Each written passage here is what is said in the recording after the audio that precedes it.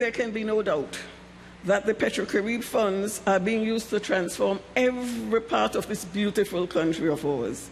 The evidence is everywhere. In the 9 municipalities in this country, there's street works and drainage and the construction of all the facilities that my colleague from the church spoke about. This is transformation of this country. Despite the ruckus made by the opposition, there can be no comparison between the management, transparency and accountability of Petro-Carib funds under this agreement, unlike what happened before. That is why, Mr. President, it was relatively easy for this government and this party, the United Democratic Party, to mobilize the thousands of people that were here on Tuesday, near, if not more, than 10,000 strong. The party was celebrated, the drinks were drunk, the food, such as it was eaten, people were transported, by and large transported back home with their goodie bag or not. And the only thing that we are left with, Mr. President, is the cold, sober light of day.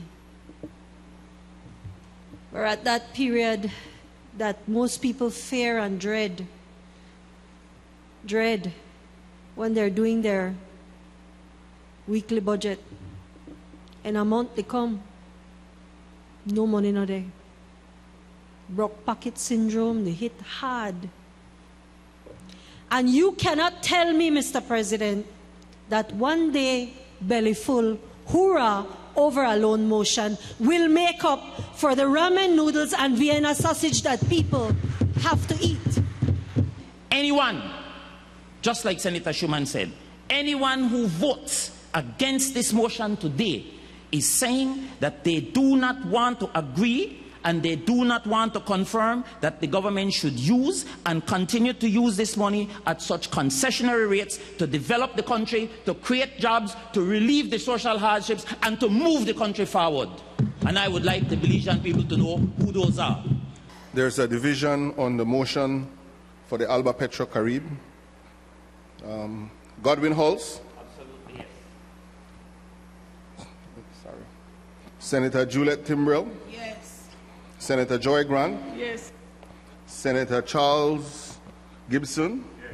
Senator Lisel Alamia. Yes. Senator Gerardo Sosa. Yes. Senator Lisa Schuman. Senator Anthony Sylvester. No.